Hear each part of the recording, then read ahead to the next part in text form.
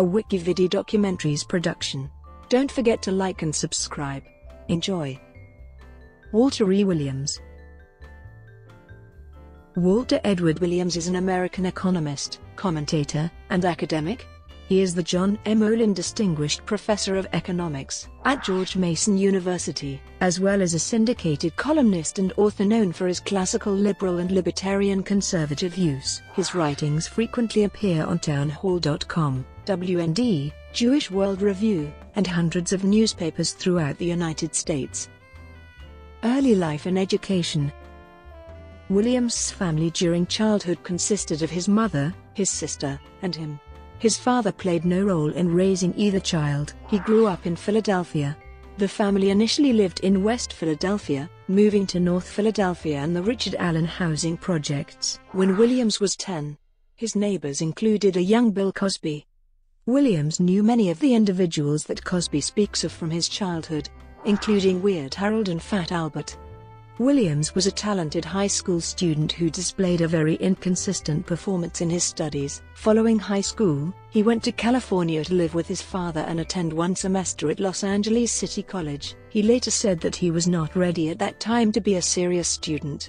In 1959 he was drafted into the military, and served as a private in the United States Army. While stationed in the South, he waged a one-man battle against Jim Crow from inside the Army. He challenged the racial order with provocative statements to his fellow soldiers. This resulted in an overseeing officer filing a court-martial proceeding against Williams. Williams argued his own case, and was found not guilty, while considering filing countercharges against the officer that had brought him up for court-martial. Williams found himself transferred to Korea. Upon arriving there, Williams marked Caucasian for race on his personnel form. When challenged on this, Williams replied wryly if he had marked black, he would end up getting all the worst jobs. From Korea, Williams wrote a letter to President John F. Kennedy denouncing the pervasive racism in the American government and military, and questioning the actions Black Americans should take given the state of affairs. Writing, he received a reply from the Deputy Assistant Secretary of Defense, Alfred B. Fitt, a response which he termed the most reasonable response that I received from any official. Williams was described as such by Richard W. Ryan in a December 20, 2010 Washington Times column. Friends who knew Mr. Williams long before I did have told me that he, by manner and dress, was viewed as a black radical during his earlier student days. He also freely confesses to having been a troublemaker when he was in the Army and elsewhere.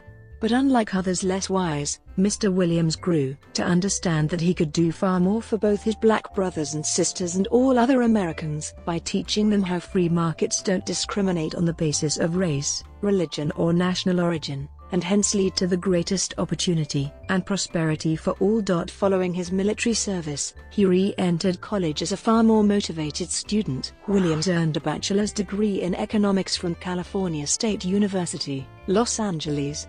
He earned both his master's degree and his PhD in economics from the University of California, Los Angeles. Speaking of his early college days, Williams says, "I was more than anything a radical. I was more sympathetic to Malcolm X than Martin Luther King, because Malcolm X was more of a radical who was willing to confront discrimination in ways that I thought it should be confronted, including perhaps the use of violence. But I really just wanted to be left alone. I thought some laws, like minimum wage laws, helped poor people and poor black people and protected workers from exploitation. I thought they were a good thing until I was pressed by professors to look at the evidence." While at UCLA, Williams came into contact with economists such as Armin Alkian, James M. Buchanan, and Axel Lee Jean Hufvud who challenged his assumptions. Never one to be overawed by others, Williams regularly challenged his professors as well. But on examining the evidence of actual outcomes he came to believe such programs are abject failures. I learned that you have to evaluate the effects of public policy as opposed to intentions. While Williams was at UCLA, Thomas Sowell arrived on campus in 1969 as a visiting professor. Although he never took a class from Dr. Sowell, the two met and began a friendship that has lasted to this day. In the summer of 1972, Sowell was hired as director of the Urban Institute's Ethnic Minorities Project. which Williams joined shortly thereafter. Correspondence between Sowell and Williams appears in the 2007 A Man of Letters by Sowell. Academic career.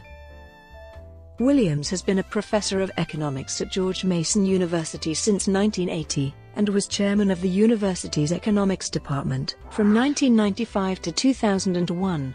He had previously been on the faculty of Los Angeles City College, California State University Los Angeles, Temple University, and Grove City College. Williams was awarded an honorary degree at Universidad Francisco Marroquín. Writing career.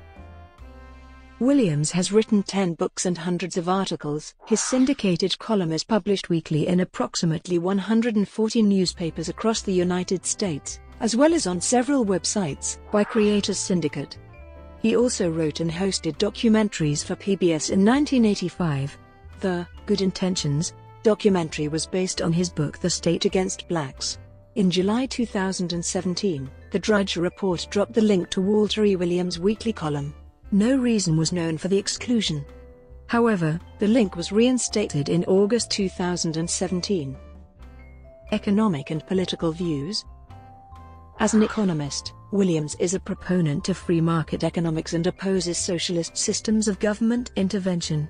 Williams believes laissez-faire capitalism is the most moral, most productive system humans have ever devised. In the mid to late 1970s, Williams conducted research into the Davis-Bacon Act of 1931 and on the impact of minimum wage laws on minority employment. His research led him to conclude the government's interventional programs are harmful. Among those state programs Williams was critical of were minimum wage and affirmative action laws, stating both practices inhibit liberty and are detrimental to the blacks they are intended to help. He published his results in his 1982 book The State Against Blacks, where he argued that laws regulating economic activity are far greater obstacles to economic progress for blacks than racial bigotry and discrimination. Subsequently, Williams has spoken on the topic, and penned a number of articles detailing his view that increases in the minimum wage price low-skill workers out of the market, eliminating their opportunities for employment.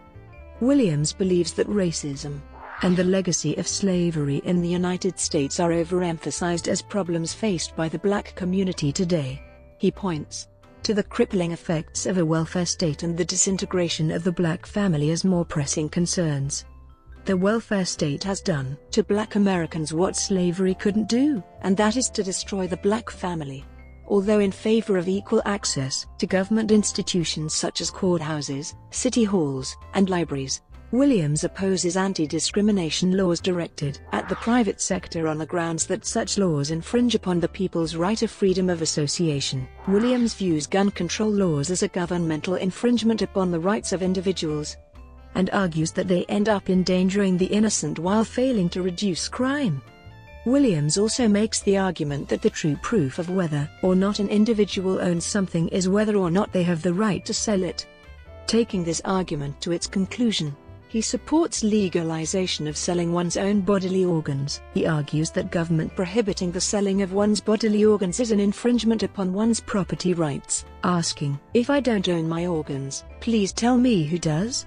Regarding federalism, Williams is in favor of power being in the hands of the states, with limited powers being held by the federal government. He notes this was the design of the nation's founding documents, which were largely undermined by the events of the Civil War. In light of the founding documents, Williams concludes it is the right of U.S. states to secede from the Union if they so wish, as several states attempted to do during the Civil War. He has gone on record as advocating the Free State Project in at least 2 columns and once on television. The Williams endorsement correlated with the largest single membership jump in the first 5,000 phase of the project, a jump even higher than the results of the project being slashdotted. Williams believes programs such as affirmative action and minimum wage laws set up to aid minorities have, in fact, been harmful to them and stifled their ability to advance in society. Affirmative action has led to, I believe, many black people expecting favors from the system and not working as hard as they otherwise would. That is, if you know that you can get into college because of affirmative action, or some people call it diversity nowadays, well then why work as hard in high school? so it might undermine some of the spirit of people. And I think that the basic premise of those who advocate affirmative action is that the problems that Black Americans face today are the result of racial discrimination. In reaction to what he viewed as inappropriate racial sensitivity that he saw hurting blacks in higher education, Williams began in the 1970s to offer colleagues a certificate of amnesty and pardon to all white people for Western civilization's sins against blacks and, thus obliged them not to act like damn fools in their relationships with Americans of African ancestry. He still offers it to anyone. The certificate can be obtained at his website. Williams is opposed to the Federal Reserve System. He has also compared U.S. monetary policy to counterfeiting. Knowing the dangers posed by central banks, we might ask whether our country needs the Federal Reserve Bank. Whenever I am told that we need this or that government program, I always ask what we did before. It turns out that we did without a central bank from 1836. When President Andrew Jackson closed the Second Bank of the United States, to 1913 when Federal Reserve Act was written. During that interval, we prospered and became one of the world's major economic powers.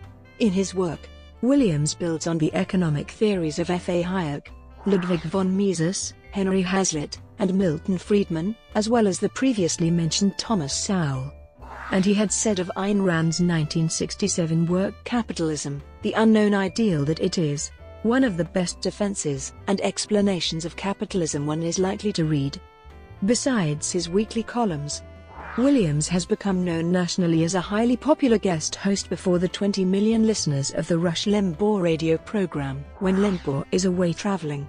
Reason has called Williams one of the country's leading libertarian voices. In 2009, Greg Ransom, a writer for the Ludwig von Mises Institute, ranked Williams as the third most important Hayekian public intellectual in America, behind only Thomas Sowell and John Stossel.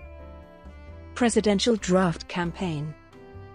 Cartoonist Bruce Tinsley, in his comic strip Mallard Fillmore, launched a campaign to draft Williams for the Republican presidential nomination in the 2008 United States presidential election. Although Williams initially stated that he wouldn't completely rule out the possibility, he ultimately decided against such a run and endorsed Ron Paul.